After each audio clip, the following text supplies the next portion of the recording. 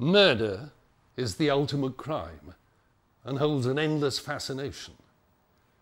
In this programme, we're going to look back at the case of the elusive man in the Trilby with the help of a 21st century jury of experts: psychologist and profiling expert Kerry Danes, journalist and crime novelist Hilary Bonner, retired senior police investigator Mick Turner, and forensic scientist Alan Baker. What was the method? What was the motive?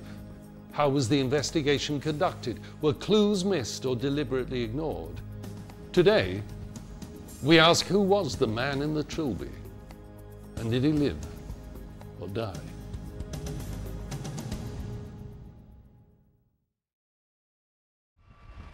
Great War veteran George Black was not the tallest of men, but as cashier at this local branch of Lloyd's in Bristol, he took no nonsense from anyone. When Mr. Black was on duty, no customer ever jumped the queue. One Friday afternoon in January 1949, the worst happened. A smartly dressed young man pointed a gun, shouting, "Stick 'em up." Mr. Black resisted and paid with his life. The hunt was on for the killer in the Trilby hat. Born in Newport, Wales in 1897 and privately educated, George Baron Black was a bank employee of the old school. Serving in the First World War with the 6th Battalion Gloucester Regiment, he was a small but tough man. He told his wife that if he was ever attacked at work, he would fight back. Local people near the branch of Lloyd's in the Bristol suburb of Knowle knew Mr. Black as a man who went about his duties with military precision. He was always keen on his customers being served in the right order, said the vicar of the nearby St. Barnabas Church, the Reverend J.R.M. Johnson. As a regular user of the bank in Broadwalk near the corner with Wells Road, the clergyman was one of the last people to see George Black alive. At around 2 o'clock, 1 hour before closing, on Friday, January the 7th, 1949, a young bespectacled man in a dark overcoat and wearing a green or grey trilby wandered into the bank and told the cashier that he needed to wait to meet a bookmaker called Murray. As the clock swept round towards 3 o'clock, Mr. Murray had still not appeared, and the bank was due to close within the next few minutes. The vicar and a lady from the draper's shop 2 doors away were waiting to be served. The vicar was to say later, the young man just took no notice whatsoever and just stared out of the window. "I didn't pay any more attention to him and did not have the slightest suspicion that anything was wrong." The final customer of the day was John Rowe, a greyhound trainer at Knowle Stadium. The stranger, meanwhile, had told Mr. Black that as Mr. Murray had not appeared, he would leave him a note. The young man wrote a message on the back of a paying-in slip. "See you Monday at 2. Missed you today, Joe." Waited until 3 p.m. But he still did not leave the bank.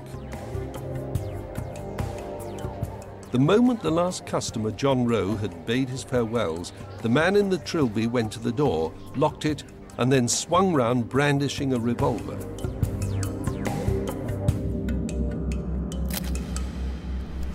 "This is a stick-up," he shouted, like a character from some fifth-rate gangster movie. But this was not from the world of make-believe, and George Black knew it. The cashier made as if to resist, but as he moved, the gunman fired 3 times. A young banking assistant, Donald Twitt, watched terrified as George Black fell back dying.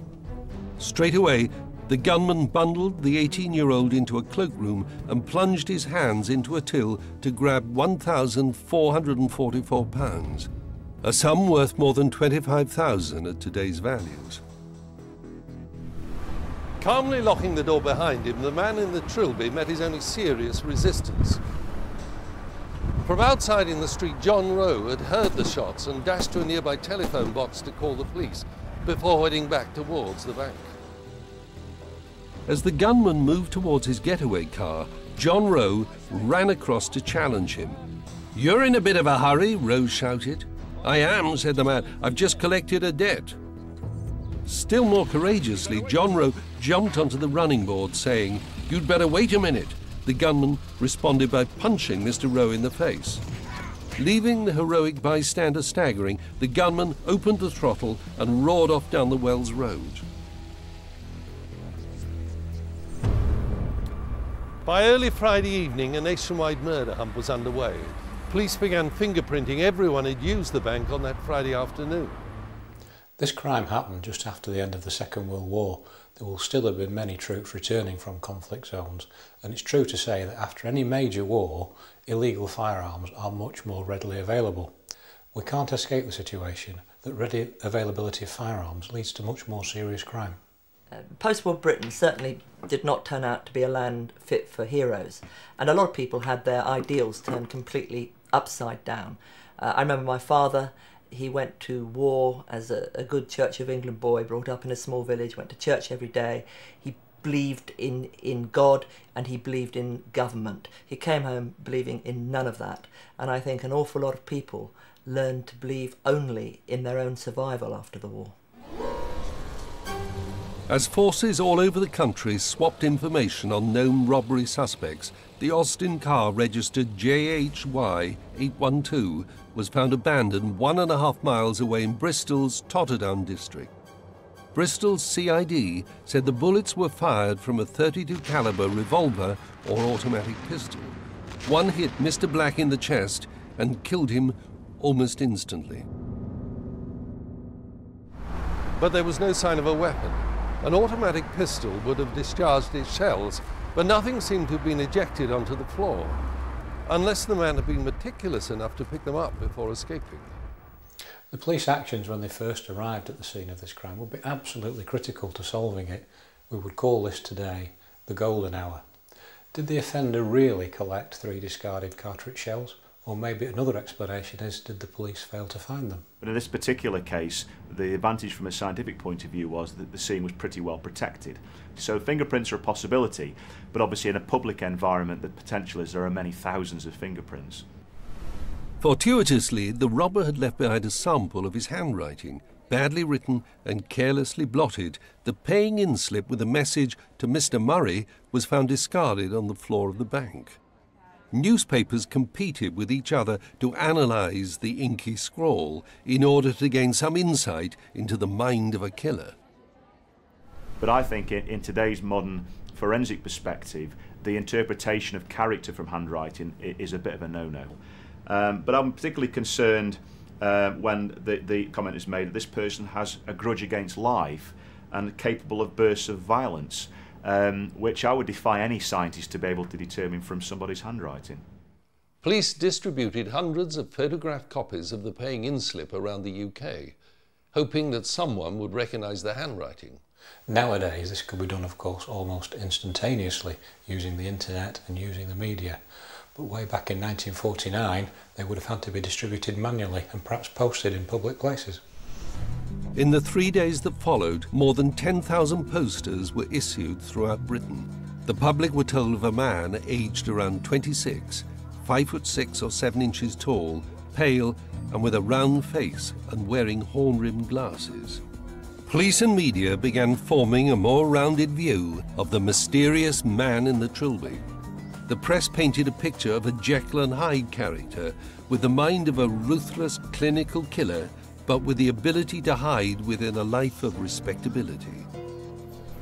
The idea that this person displayed a Jekyll and Hyde aspect to his personality seems a bit ludicrous. What's it based on? It's based on the view that people thought it was rather strange, apparently, that he didn't look like a killer. What is somebody meant to look like exactly? I would imagine that somebody who's going to commit a robbery would want to draw as little attention to themselves as possible. But this is it. In the minds of the general public, a criminal should look as vastly different to ourselves as possible. So maybe they expected him to have a black and white striped shirt and a swag bag. The newspapers struggled to understand how an experienced criminal, swag bag or no, would deliberately steal a car in broad daylight drive round Bristol in it for more than 2 hours, passing the bomb site from where he'd taken it, and then leave it outside the bank which he intended to hold up. The man must have realised that the loss would be discovered, with the attendant risk of arrest for being in possession of a stolen car. Another puzzling feature, the newspaper said. And the man stayed in the bank for an hour before committing the crime, thus enhancing his chances of being recognised later. Are we looking here for an experienced criminal or a novice? On the one hand, there doesn't seem any need to wait in the bank for an hour before committing the crime, and why shoot the cashier? Why increase the public and police attention? But on the other hand, he's got the capability to steal a car, and he's also got the availability of a firearm. So was the man in the Trilby a professional or an amateur? Would he strike again?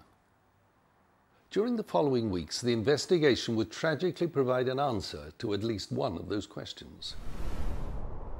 The search to find the man in the Trilby spread all over the country.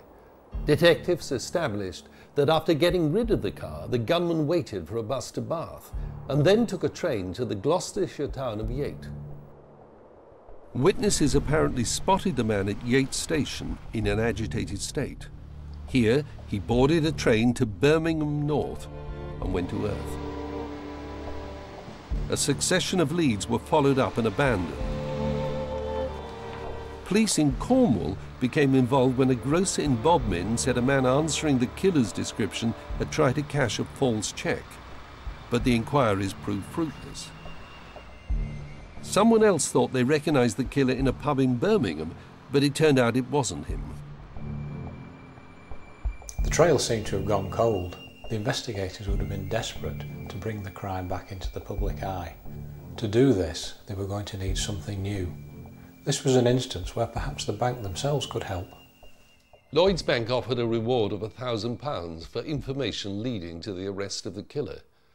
Frustratingly for the police, the case began attracting less and less publicity as media interest waned.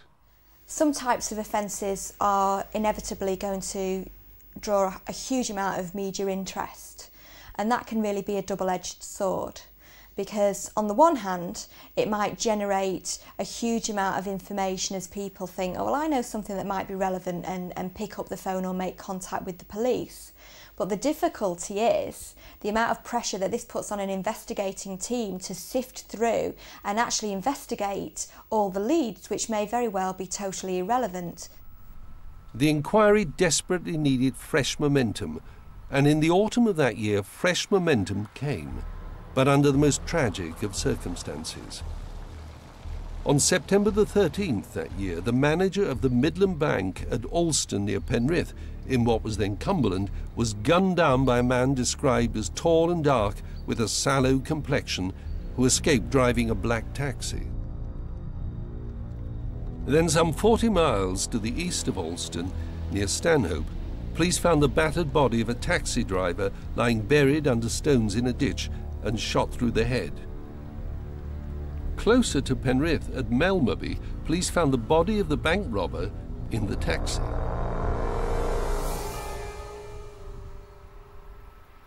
There's the use of a stolen car, there's the fact that banks were the target, and that somebody was shot to death. The big question for the investigators is, are these two very violent crimes linked?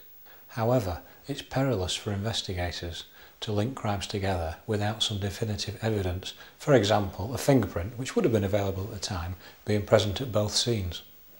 The dead man was quickly named as 24-year-old ex-army officer Charles Corbett Kennedy. In a sensational chapter of events, police inquiries revealed that the taxi had been hired by Kennedy to drive west from Durham to Alston. At Stanhope, the killer shot the driver, disposed of the body, and drove the taxi to Alston, where he tried to rob the bank. Using the taxi as a getaway car, he drove towards Penrith, but when he realised that the police had set up a roadblock, they believed that he shot himself, though oddly, no gun was found at the scene. Suddenly, police in Bristol sensed a major breakthrough in their 9-month hunt for the killer of George Black. But could the weapons used link the crimes and the perpetrators? There are two issues with the discharge of firearms: is the residue that's formed, the chemical residue that's formed as the firearm is discharged, and there are certain chemical components that come out of the firearm which are deposited on people's clothing or hands, etc. In fact, in a more modern day context, in the murder of Jill Dando, the individual convicted of that crime, the firearm discharge residue was very significant evidence in that case, but there are a very limited number of particles found on the individual. Scotland Yard examined the ex-soldier's handwriting to see if it matched the scrawled note in Bristol. At the same time, in a bizarre development, detectives contacted only the three men who had witnessed the first robbery in Bristol, John Rowe, the vicar, and the young Donald Twitt, and took them on an overnight ride to Penrith to view Kennedy's body. But the three witnesses who travelled north were all sworn to secrecy about what they'd seen. Why? I've never known witnesses to be shown a dead body for the purpose of trying to identify someone, and as a procedure I think it's pretty flawed, bearing in mind the traumatic experience these people have already gone through. And again, if the police are saying the case is over, that the offender is dead, why the need to swear the witnesses to secrecy? Eyewitness testimony is subject to all kinds of distortions and variations, as perhaps you would expect. Each person tends to view situations in slightly different ways. So if I were going to link a series of offences together, I would be looking for much stronger information, much more reliable information than simply eyewitness descriptions of the possible perpetrator. For reasons that have never been made public, the police did not feel able to close their file on the case. One explanation might be that even if the three Bristol men had given positive identifications, the police would still have had to establish beyond reasonable doubt that Kennedy was in the Bristol area in the crucial month of January 1949. And when they couldn't, the trail ran cold.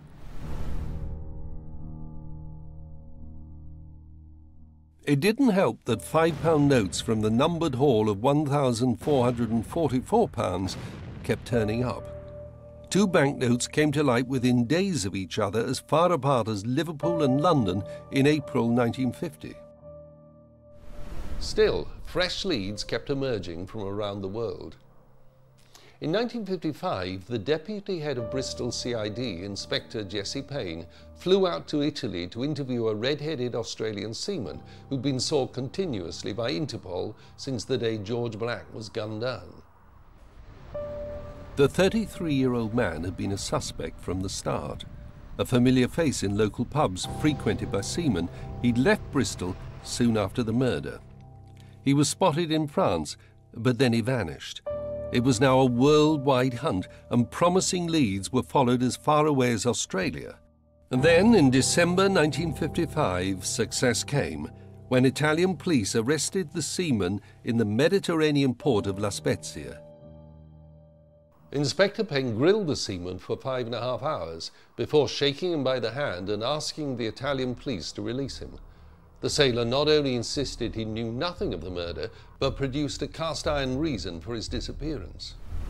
So it was another false alarm. The Trilby case was still unsolved. Loose ends and unsolved crimes, I think, make us feel quite anxious. It's something that's left unanswered, it's quite messy, and so we're going to look for anything that we can to try and clear things up. We hope that there will be a deathbed confession, that somebody will feel the need to purge themselves, but that really doesn't happen very often. People don't feel the need to confess because it's much easier for them to remain in a state of denial. They might know themselves that they've done it, but why should they say it out loud? If you say it out loud, it makes it more real. People write stories for themselves and they like to be the hero in the story. They don't like to admit to things which are, unsavoury and nasty. So there isn't a need to confess. Nowadays, people who've committed a serious crime can never say they've got away with it. Even though I'm a retired officer, part of my work now is working with police forces to look again at unresolved cases. There might be new scientific opportunities, important witnesses might have changed allegiance. In any event, the cases are never closed. To this day, the case of the Knowlbank murder remains open. Was Corbett the robber? Could more have been done to find the killer and ascertain if the robberies were carried out by the same man? The outcome of this case is a little strange given the fact that there was a wealth of forensic information available, whether it be gunshot residue, bullets, fibres at the time. If clothing items or samples had been taken from the bank or indeed the car and preserved, then they would have been evidentially very, very useful. But the reality now of going back and looking at old information that hasn't been preserved, then I think the reality is it will be very unhelpful. The Bristol bank robber could have been an ordinary man driven to an extraordinary deed in extraordinary times, somebody who never committed a crime again. On the other hand, he could have been Charles Kennedy. I base all of my novels on real-life crimes. If I were trying to put this story into a crime novel, I would look to find a link between the two crimes. I would be looking, in fact, to prove that the Bristol bank robber was Charles Kennedy. But the police were unable to prove that, and that is why the case remained open, and in fact I have an open mind on it. There are a lot of unanswered questions here. If Charles Kennedy is the man who committed both crimes, then why didn't the police find a gun at the scene of his death? They should have been able to tell if the same gun fired the fatal bullets in both cases. That should have been easy to ascertain. Why couldn't they put Charles Kennedy in the Bristol area? Why was there no trace of him there? And last of all, if he was the man responsible, why did the police feel the need to travel halfway across Europe to interview another suspect? I'm a long way from being convinced that Charles Kennedy is the man responsible for both these murders. The bank's reward of £1,000 remains unclaimed. It would now be worth at least £19,000. A badly scrawled message to a non-existent friend remains the only tangible link with the man in the Trilby, unless someone out there knows who he was.